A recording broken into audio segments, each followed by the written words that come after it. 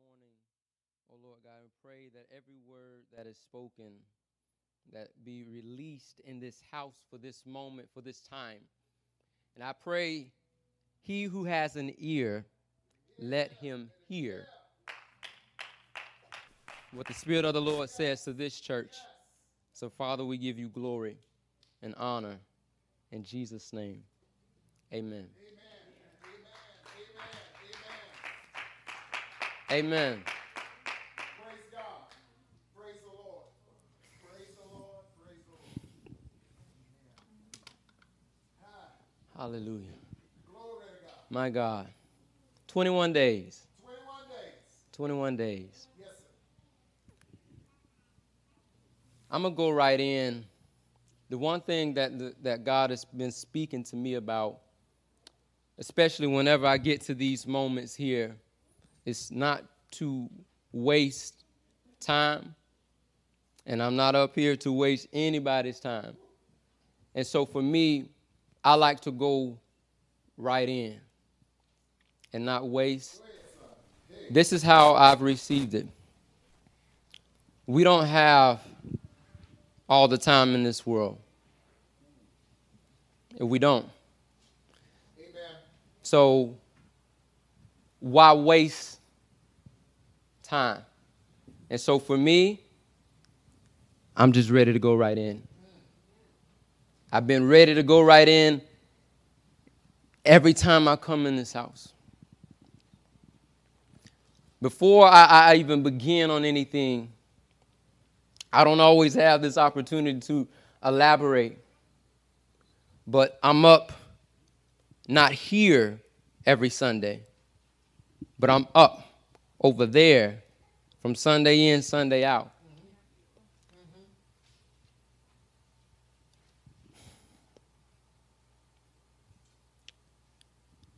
I feel the presence of God even now. He's here. He is here. Glory. And what I've gotten to the point in place in my life was that it shouldn't take certain things to access the presence of God. He went to hell and took the keys. And when we have keys to something, we have access. That's right. But what happens is we don't access it. That's it. That's it. Just like we have a key to everything else. We walk in. You can't expect to walk in a room that's locked. And if you have the key, you don't insert the key. You can't obtain access.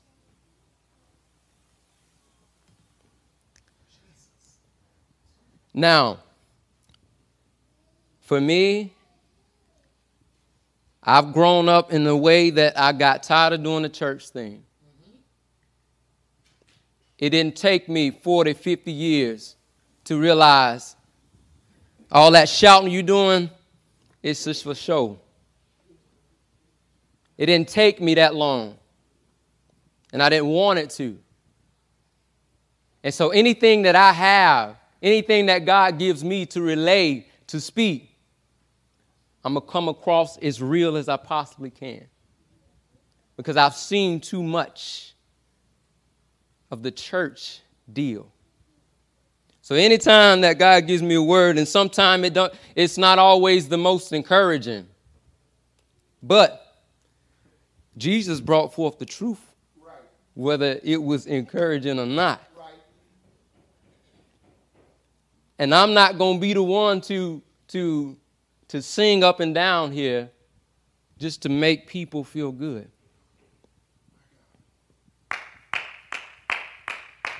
Because my worship, my call, and my responsibility is to God first. Yes. Yes. So let's go ahead and go in. 2 Sundays ago, Sunday, February 11th. Every morning there's morning glory. Yes, sir. There's morning prayer Yes, sir. before the day gets going. Yes. I don't know about you, but for me, every morning there's morning prayer. And I found out if I ever miss a day, I cannot function correctly. So Sunday morning on the 11th, I was before the Lord. And the Lord told me to just elaborate on this. I heard those words, fresh wind, fresh fire. And every time I heard it, it was always twice. It was always fresh wind, fresh fire. And the reason why I even went the direction that I did before even starting, because there must be something fresh to blow forth here in this house. It must be.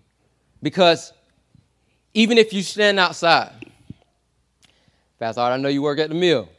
So sometimes when the wind blows, the fragrance, what comes across is not, it's not the most pleasant smell.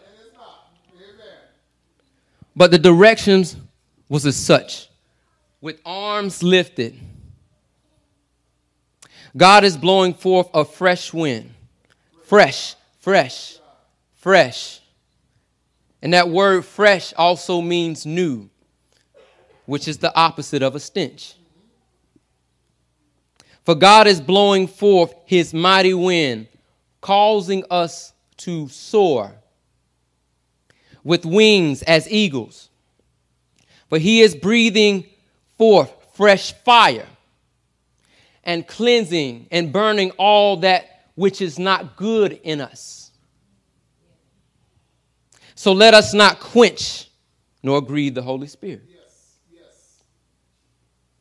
So on such a time as this, to reach this 21st day, let everything that God cinched and seared that was not good in us, let us not go back and pick up the things that he cleaned out in the first place. Oh, yes. Oh, yes.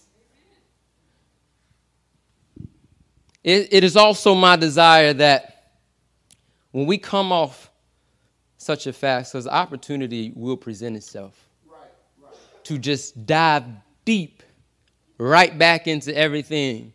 And this is how I see God gave me a visual. He so loved and enjoyed these times and these moments that we came before him and set aside time to spend in prayer.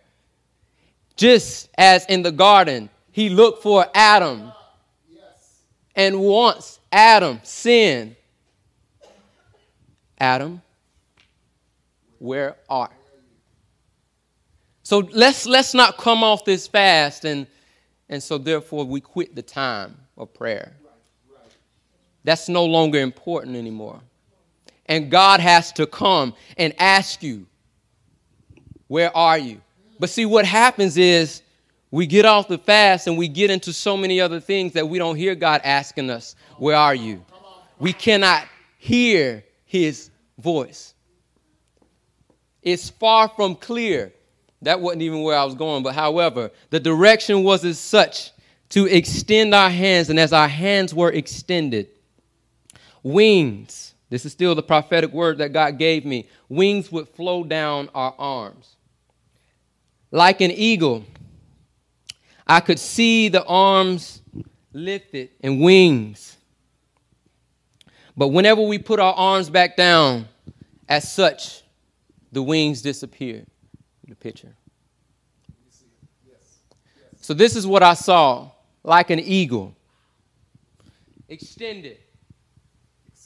Yes. So just as the eagle's wings are extended, this is how we ought to be.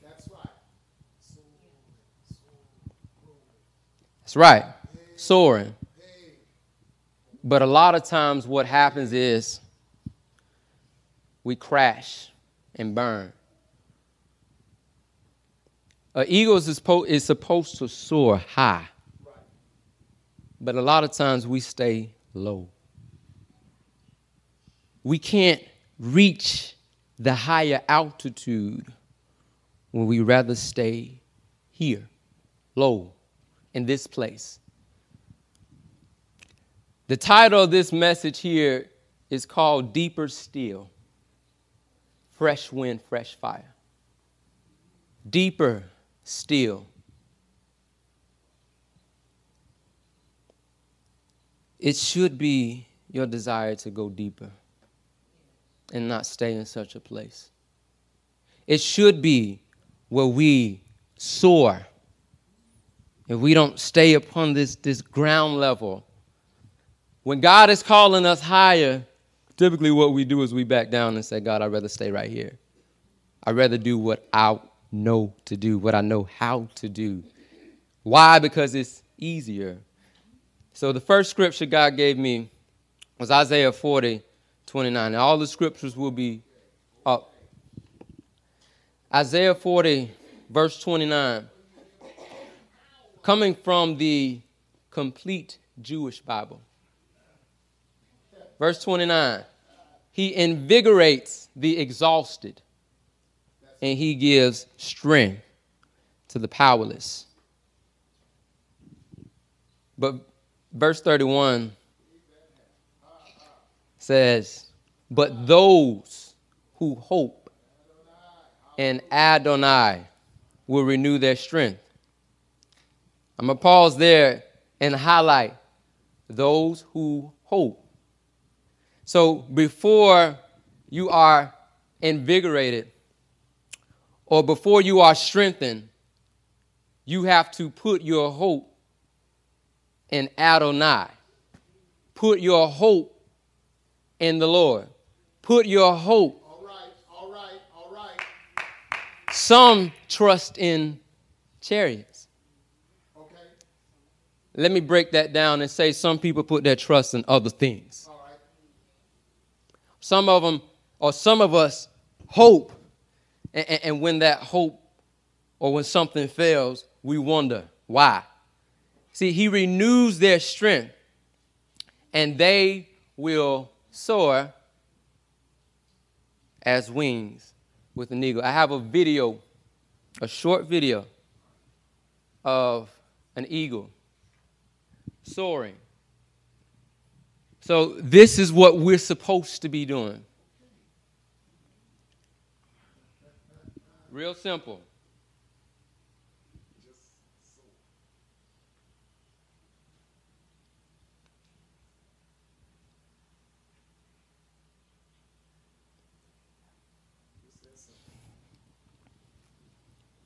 So as the wind is blowing,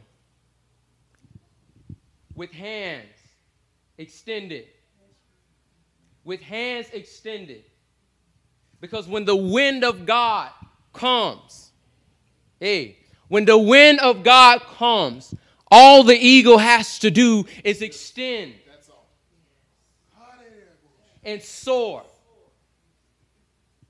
That's all that has to happen. He's not even trying. It happens. So when the fresh wind blows, bye-bye. That's all you have to do is extend. But what we come in at is we keep them down. So God has given us wings to soar, but we don't access it. He's given us access to his presence, but we don't use the keys that he's given us. So simple. The difficulty comes on our end, not God. That's where it comes. So he is causing us and allowing us. I remember. I'm not going to have you demonstrate it, brother. I'll help it. Hallelujah. So brothers come through the church. Just hands extended. I can't do it. I'm not going to do it. But see, in the spirit, and as the wind blowing, he's soaring. Yeah. And what we see is, why is he doing that? Why? But when I used to see it, I would wonder, and I never forgot that. I would just wonder, why is he going around the church with hands extended? He grabbed hold of something Yes, sir. Yes, sir. and understood something Yes, sir. in the spirit. Yes, sir. Beyond what we could imagine or even think. So the rest of that verse 31, and it's talking about us. So when they are running, they won't grow weary. So pastors, you've been running and running and running. Because your hope was in Adonai, every time. And when they walk, they won't get tired. Yes, sir. Yes, sir. It's just simple. The gospel is straightforward. So again, I asked this question. What's the difference between those who hope in the Lord and those who don't? It's already been answered. Simply put, those who put their hope in other things and they don't see that God is moving, or they don't see what they've been praying for, or they're out in the world and refuse to go fully into the presence of God. It makes no sense to me to continue to walk in a life day in, day out, and you still haven't surrendered your life. There's too much evidence. There's too much evidence that's all around us that God has already proved himself. Yes. Sometimes I hear God says, what more else do I have to do to prove to you? How real do I need to get? So just as that eagle, going back to the eagle with wings that he's given us, this is who we were meant to be. We were not meant to crash and burn. We were not meant to stay upon this low level. We were not meant to just come and do only what we know to do. Right.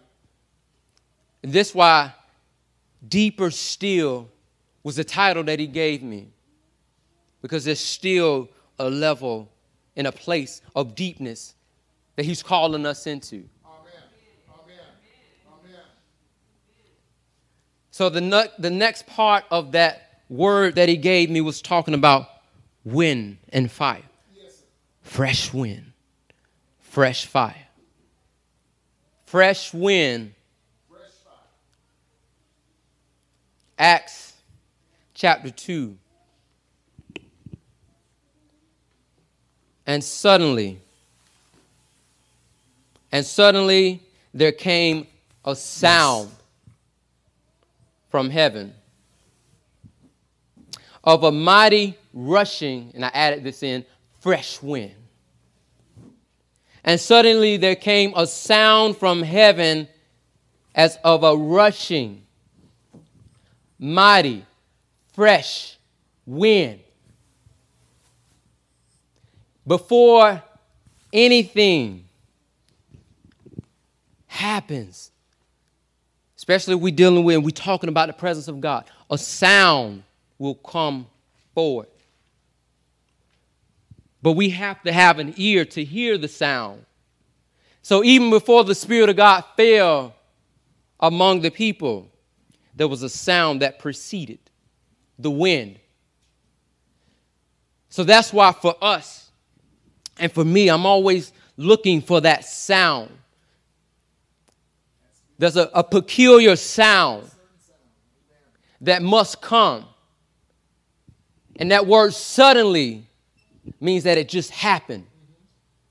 So there was a people all together in one place. Now, I don't have this verse up here, but the scripture says they were all together on one accord. So that says a lot. I just believe that before the Spirit of God fell, they all had to be together in unity on one accord. God is not going to operate in discord. He's not. And it doesn't matter how great the anointing of somebody is. If there's discord in the house. That's why Jesus talks so much about go forgive your brother. Or before you go talking about other people, look at the speck, and you need to get your speck out your own eye. So I just believe that before he fell, before the Spirit of God came, unity, one accord was preached. The scripture doesn't go too much in depth about such, but the next part of that verse says, and it filled the house where they were sitting. And I thought this word was so befitting for this time as we are ending this fast.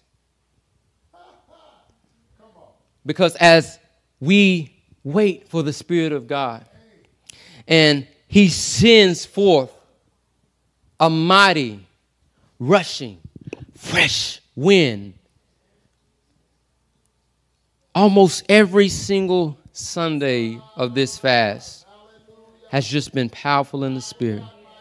And it must remain. It must remain. Oh.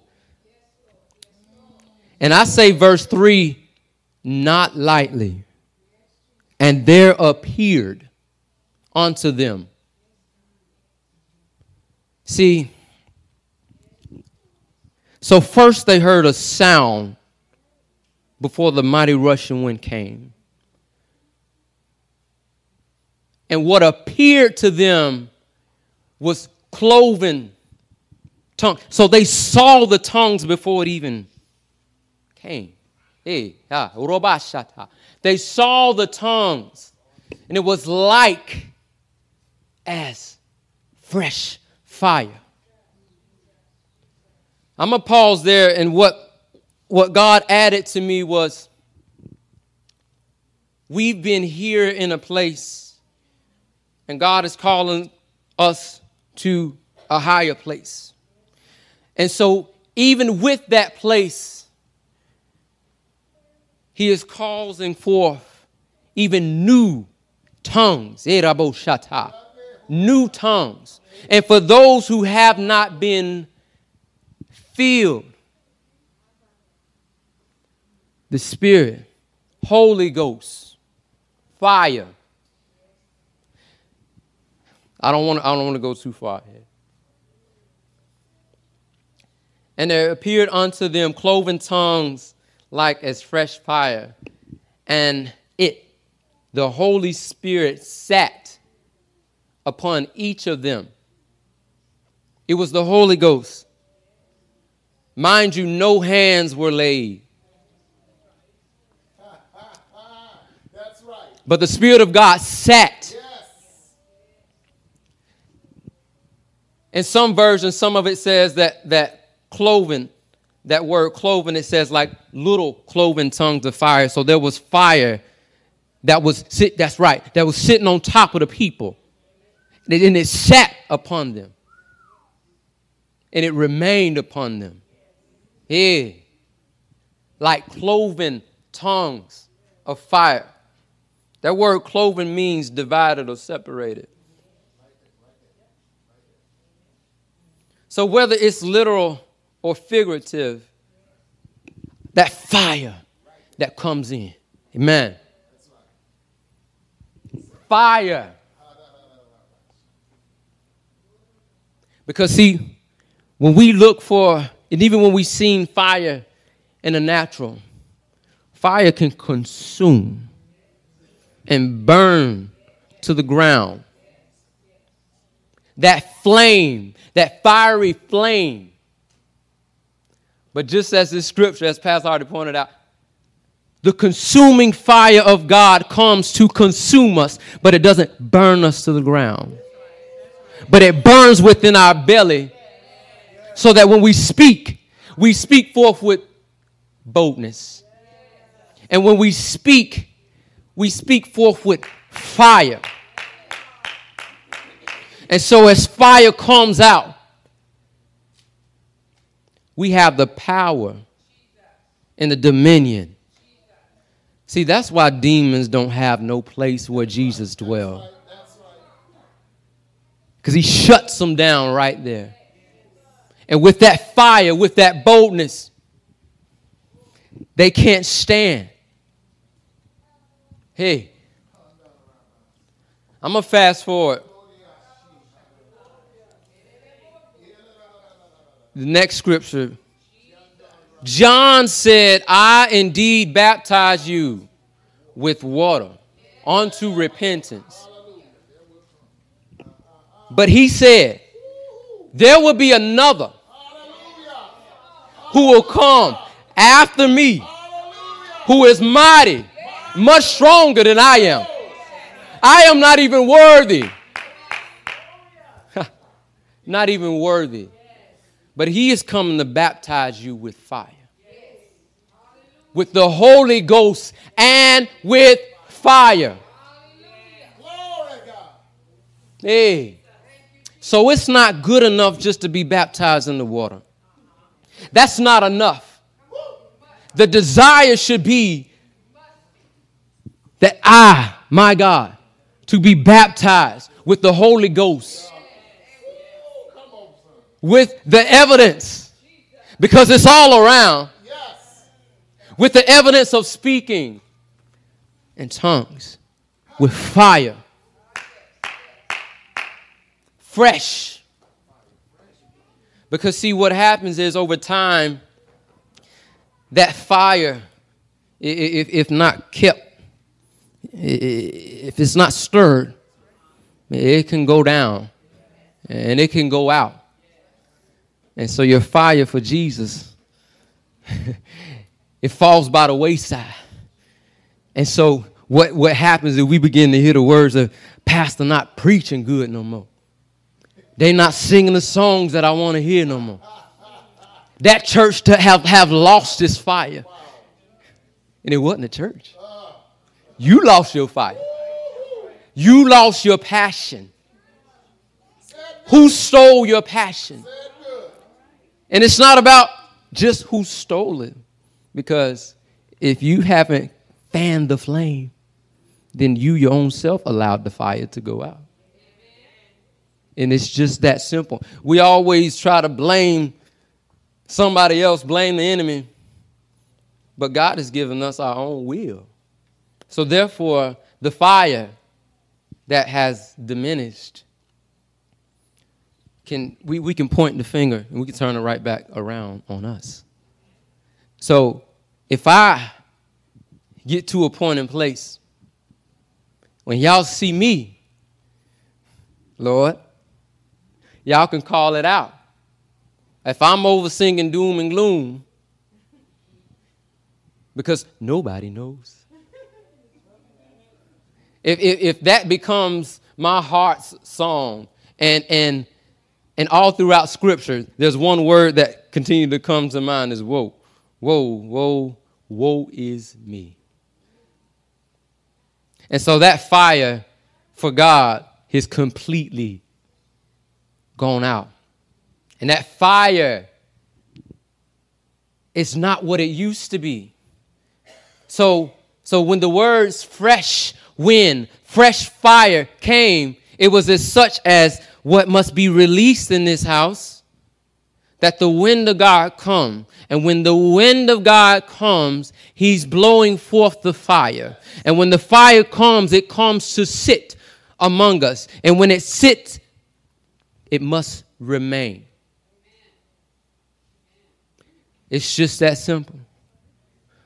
But if we don't humble ourselves,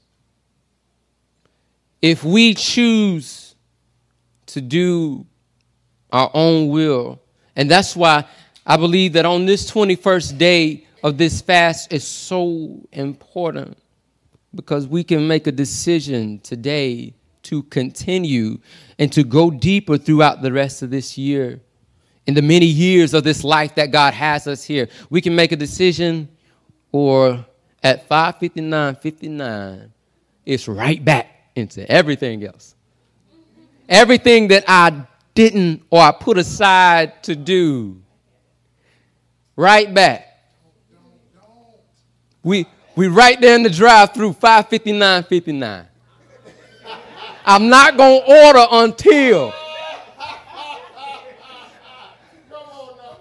Oh, you standing in the line and you tell everybody, go ahead, go ahead, go ahead. It's not 6 o'clock yet. Or you go ahead and make the order while the food's sitting on the table until that 6 o'clock. But let's not go back. See, God is taking us too far for us to turn back. He's taking us too far. Too far. And see what happens when you take steps forward and when you take steps backward, it takes more work to get back to the place that you were before and to supersede or to go beyond the place that you were before. I didn't have this, but some years ago, I've always, from the time of 14, been playing the piano. God has given me that gift, and at one point I've used it to puff me up. I became puffed up and prideful, and throughout the time of college years, I refused to touch a keyboard, a piano, refused. And so even when the time came to come before God and worship on the piano, I could not access that place that I once was. It took me a while. It took some time. Yes, yes. And it took many seasons. So I couldn't even get back to the place that I was right then and there. It took some time. So even what you hear, it took some years to even get back to that place. Because I can remember, even at the age of 14, just playing. And there would be those, or even in a Baptist sanctified church, who jump and shout for the very purpose of jumping and shouting. But in a church where hands weren't laid, in a church where tongues weren't a norm, but altar call was had whenever I would get on the piano. And people crying, tears. I've never seen such a thing. But after those college years, I couldn't do that. There was not a flow whenever I would touch the piano, which is why I never wanted to go back to it in the first place. It took some time to get back to that place and past that place. I'm saying this for the very purpose of God has done too much in this time of fasting and prayer. And for us to turn around and go back. So when the Spirit of God is moving so heavy in this place, it's so unrecognizable because you've taken steps back. And so what happens is you have to come and get upon the altar and cry out before God and repent and repent and repent. But God says you don't have to go that route. Just keep the fire going. Keep the flame going. So for me, I speak also from a place of experience. And I've already made up in my mind that I don't want to have to keep going and then back up. And then go at it again and then back up. So as he's released forth this fresh wind, here's the fresh opportunity for renewal and rededication. Here is an opportunity here to say, God, I've taken this time. And I want this to be real. Continually. Not the up and down. Not the tossed to and fro. But here, I want to be planted in the house of my God. For better is one day, just one day in your court, in your house. I love that it says, I'd rather be a doorkeeper in the house of my God. A doorkeeper. A doorkeeper than out in the club. A doorkeeper than out in the streets. A doorkeeper in the house of my God than to be hanging around with people who are not going to propel me to my destiny. A doorkeeper in the house of my God. That's what the scripture says. That's what I'd rather be.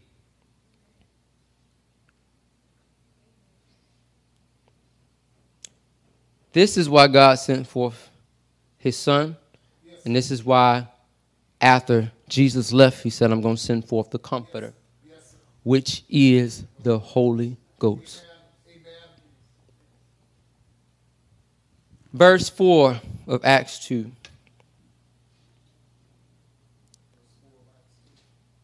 Final scripture.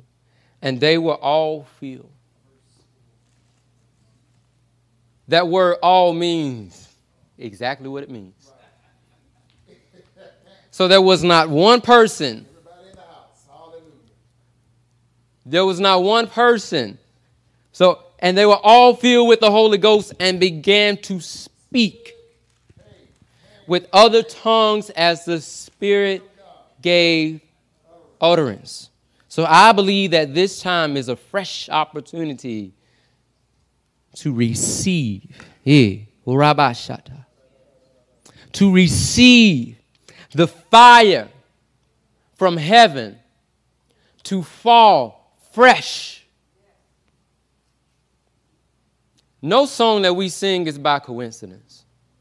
So when the prayer was, Spirit of God, fall fresh on us.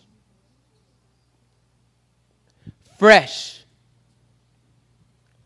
The wind of God is here. Can you sense it? Can you feel it? The fire of God has come.